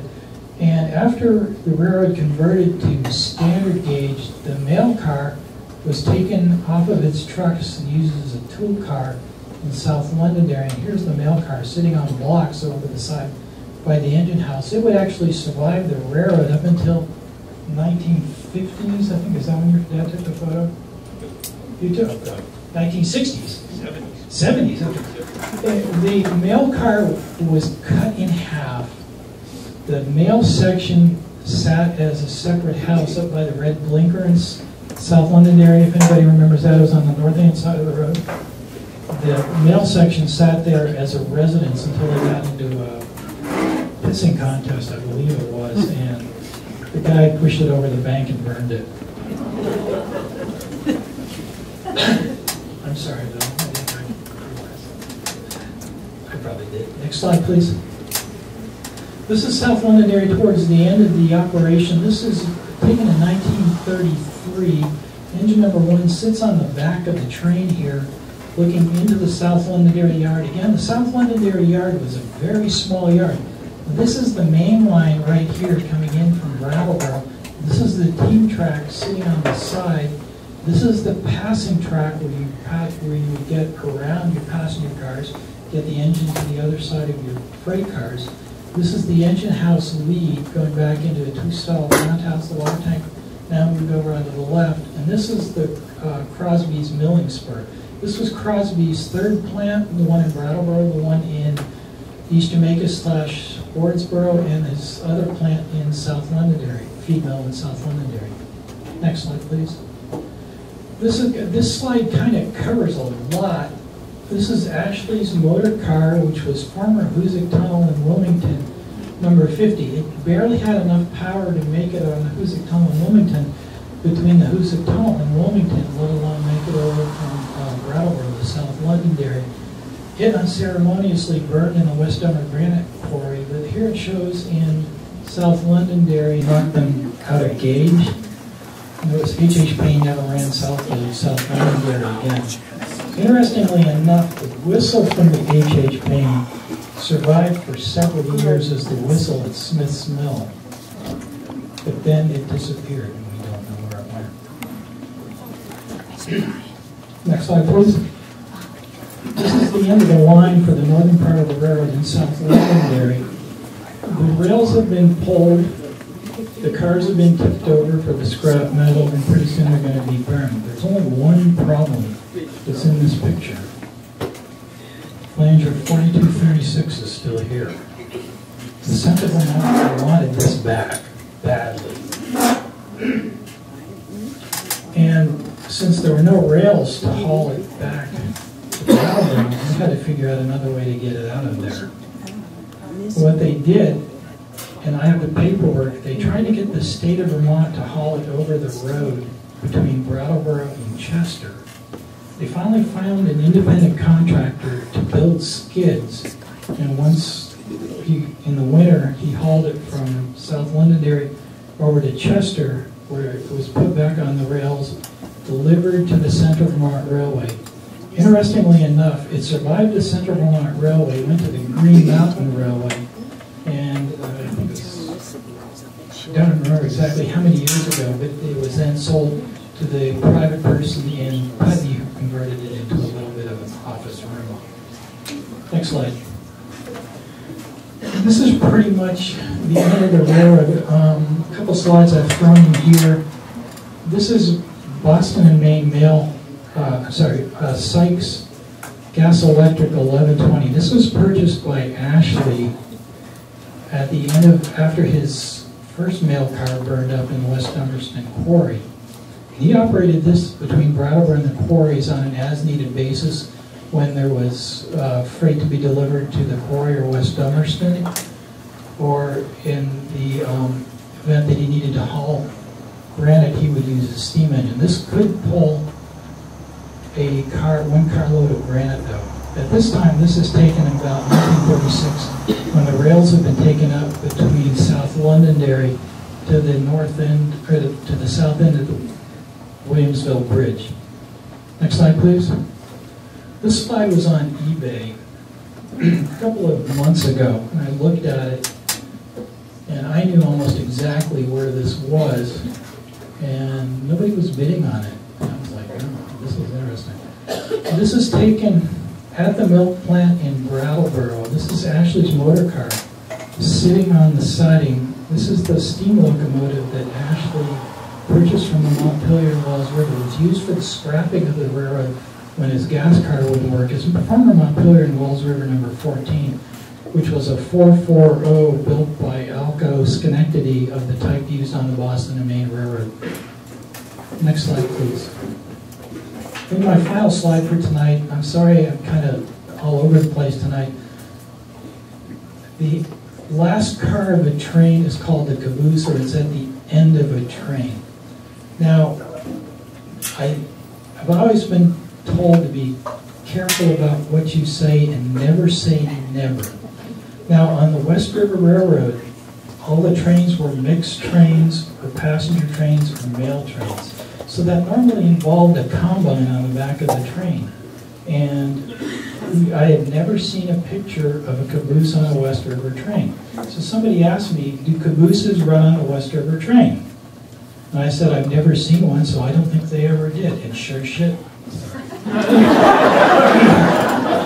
Okay, so since I'm there, as soon as sure enough, some smart sent me a picture going, see, I told you so. So be careful what you say. Never claim you're an expert. Never claim that anything is certain. And never say never, and always watch out, because somebody will prove you wrong as soon as you make that statement. Sorry I'm losing my voice tonight. It's been an ongoing thing for a couple of weeks now. Thank you for coming. Please support the Newfane Depot. I hope you look forward to seeing